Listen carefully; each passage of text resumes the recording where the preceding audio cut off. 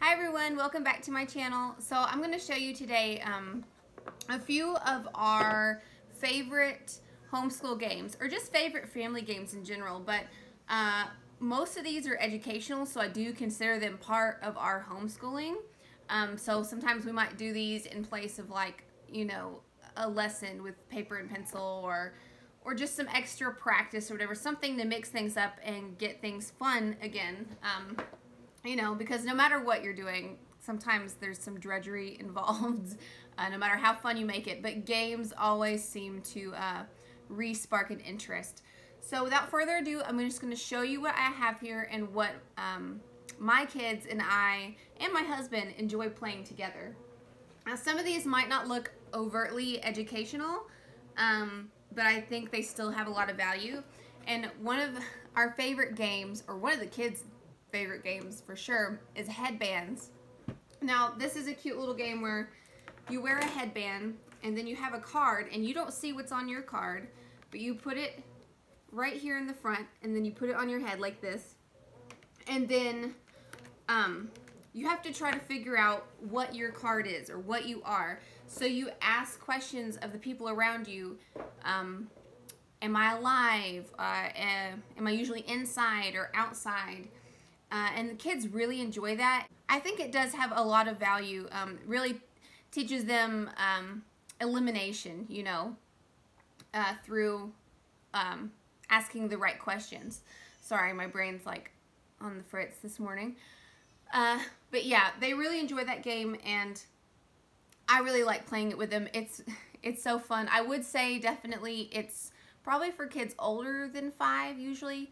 My younger daughter had trouble with it for the longest time because she just wanted to guess what she was. So she would say, am I a bear? Am I a chair?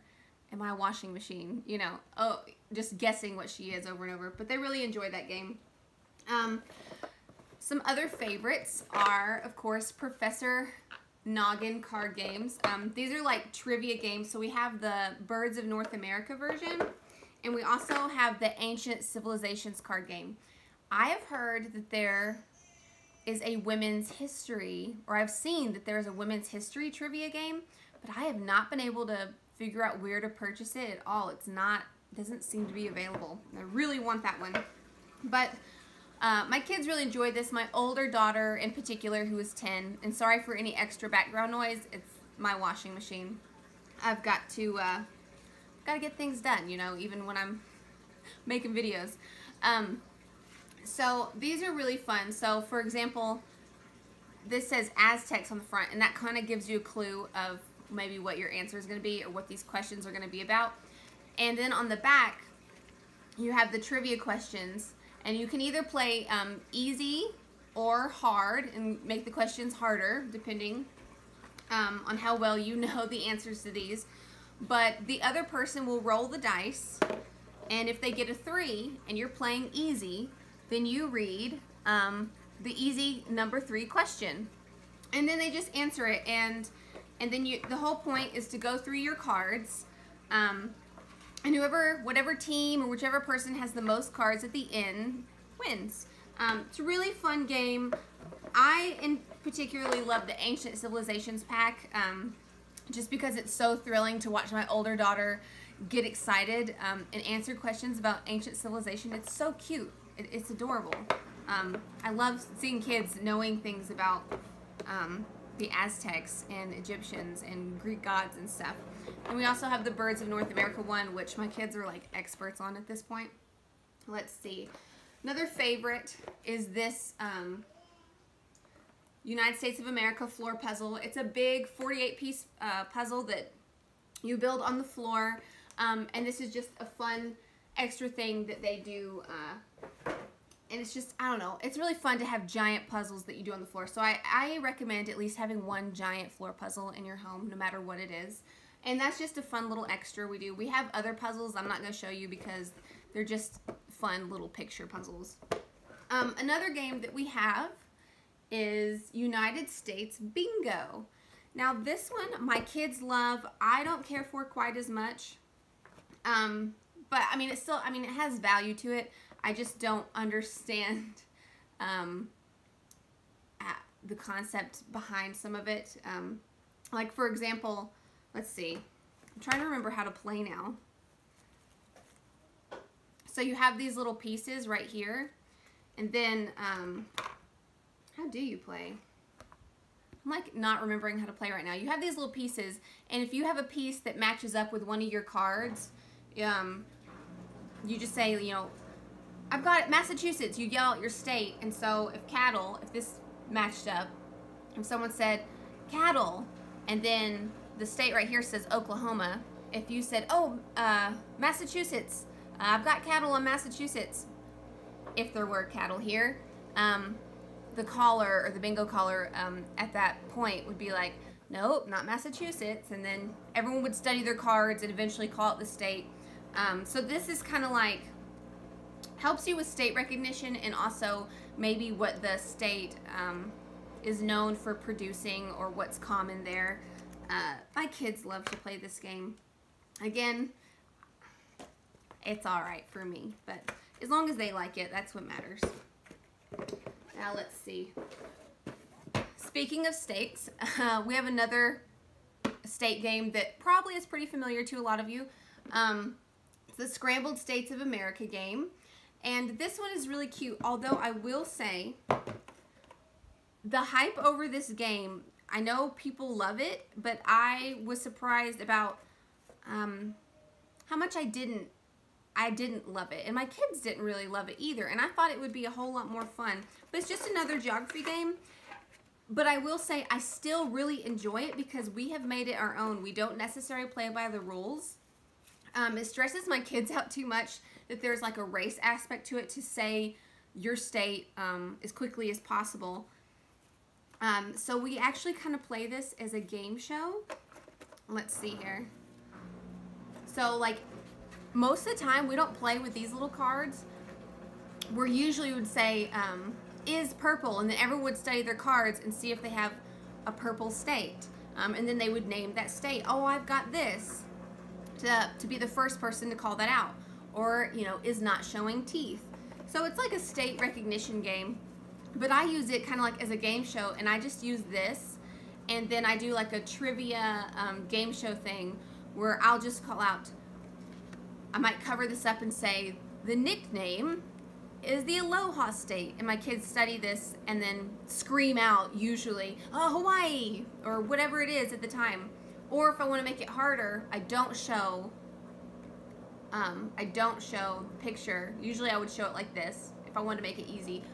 But to make it harder, I don't show the shape of the state, and I just say capital Honolulu, except in a really projecting, fun game show voice, which my kids really enjoy.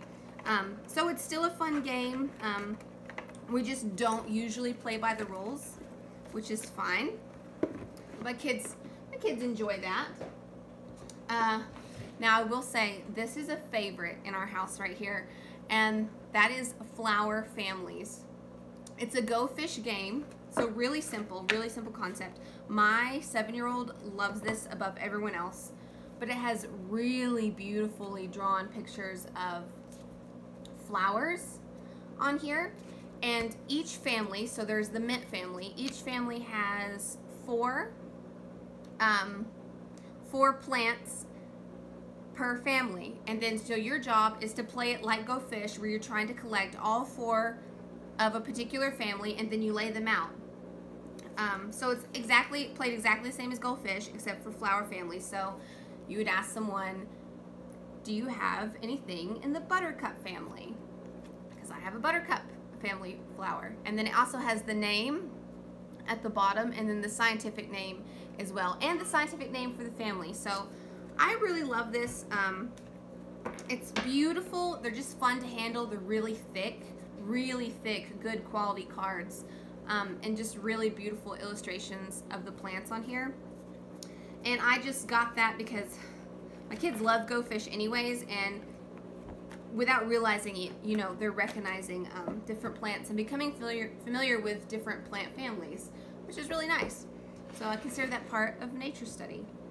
Now another favorite homeschool game is this little beauty right here. I don't have the box for it, but it's Mancala. My kids love Mancala, And I will say, I do think it has a lot of value as far as developing memory, strategy skills, and math, counting. This really helps my 7-year-old with her counting. You know, you're counting how many beads you have, and then moving them along in the slots, you know, putting 1, 2, 3, 4, and trying to see where they're going to end up to. So my kids, sometimes I don't want to play this with them because they have become such good strategists that they will study this board forever before they finally make their move, like counting out their move, seeing what their next move could be and what even their next move could be, and trying to make sure that I don't win. It's wonderful. It's a wonderful, juicy brain activity. Let's see. I only have a couple more here. Here's another, or this is the first one I showed you, I think. Here's a math game that I got for my 7-year-old that I pretty much exclusively play with her, and it's called IC10. And this is a cute little game where you just have these little chips and you lay them out like this, all spread out, like all on a table or something. And then you take turns flipping them over. So I would flip over 4, and maybe my daughter flip over an 8. And the whole point is to be the first person to call out, I see 10. So you leave them flipped over, or at least we do. So you continue flipping them over with different numbers until finally you might flip one over and see, and I'm not coming up with one right now, see a pair that would go together that would make 10. So you flip it over and you be the first person to call, I see 10, and then you get to collect those 2 chips. And whoever has the most chips at the end wins. And the great thing about this is there's incredible flexibility. So you don't have to play it to just see 10. You could say, you know, you could make it to where you have to flip 3 chips over and then see if you can make 10 with 3 chips, or not make 10. Maybe you just flip them over and say, I see 14, and see who can add up the 2 numbers quickly of whatever is getting flipped over. I like it because it's a really flexible little game, and I mean, my daughter loves this, and it goes by quick. I don't know about you guys, but I like it when games can be played in a relatively short amount of time. Now, the last game that I have, let me get the box again. The last game I have to show you is another math game, and it's called 4-Way Countdown, right here. And I will say, what I love about this game is not only is it a wooden board, but there are no loose pieces. This is it. And so this is another math game where you pop this. Of course, it's not going to pop now. Is it broken? Guys, did you break this? Oh no. Might be broken. We might just have to, I don't know. I don't know how we're going to do that. You pop this, and whatever number you get, so if it's your turn, you have 5 and 1.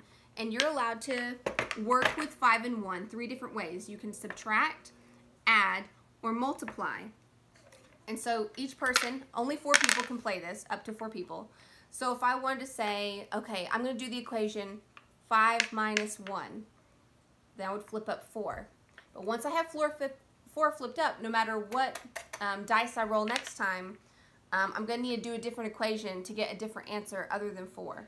So maybe I would get a 5 and a 1 again, and I'll be like, well, all right, I can't do the subtraction equation, so I'm going to do 5 plus 1 for 6, or 5 times 1 for 5. And of course, whoever has all their little thingies, their little wooden pegs flipped up first wins. So my kids really enjoy that game. I like it because they can play that.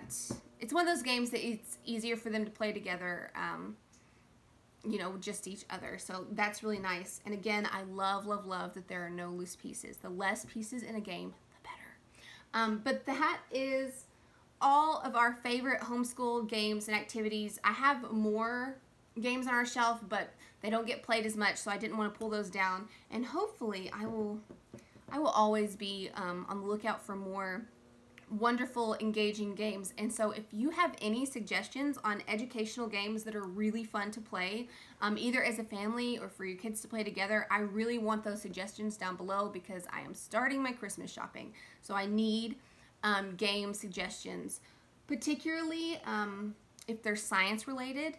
I would really love that, but really anything you have at all. But I hope you guys enjoyed watching, and I will see you all again really soon.